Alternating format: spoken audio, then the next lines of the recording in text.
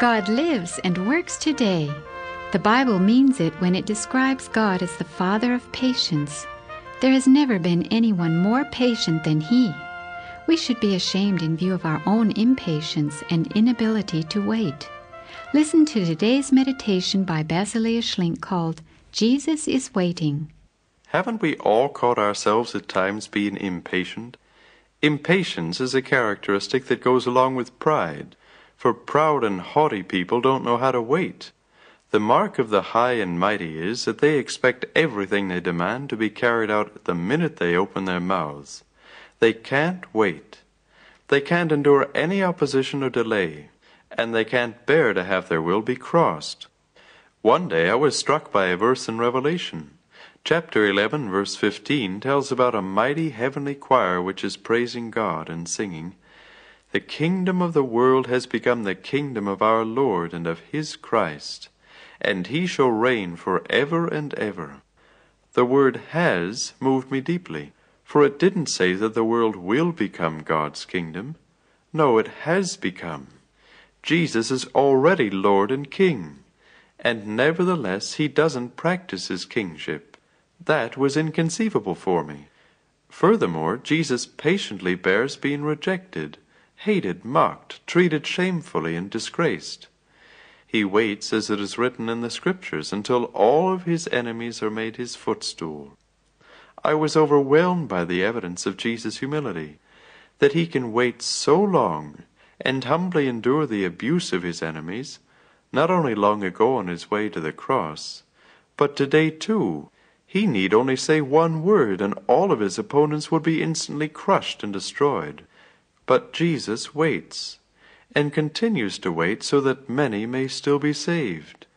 This picture of the waiting Jesus helped me to fight against my own impatience, and to become free from it, for I don't have to wait to ask for Jesus' help. He's our mighty King and Redeemer upon whom we can call for help right now. Jesus, you are my Redeemer. I trust in your great might.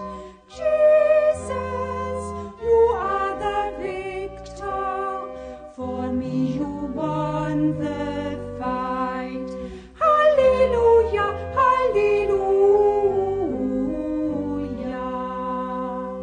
Jesus, Lord of every sovereign, God's Son forevermore. Jesus, so high exalted, your victory we adore. Hallelujah, hallelujah.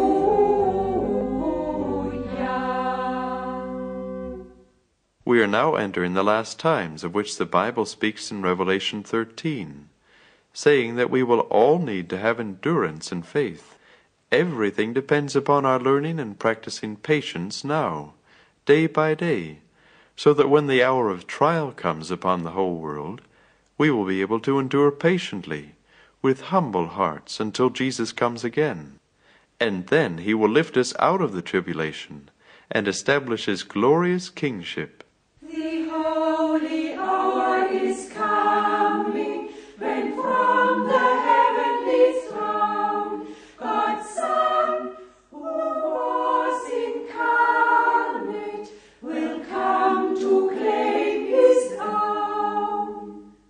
You have been listening to a program written by Basilea Schlink of the little land of Canaan.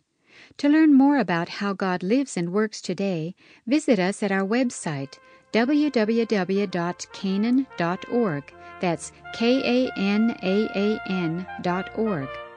If you contact us, we would be happy to send you a free inspirational booklet. If you do not have access to the web, please contact this radio station for our postal address. God bless you.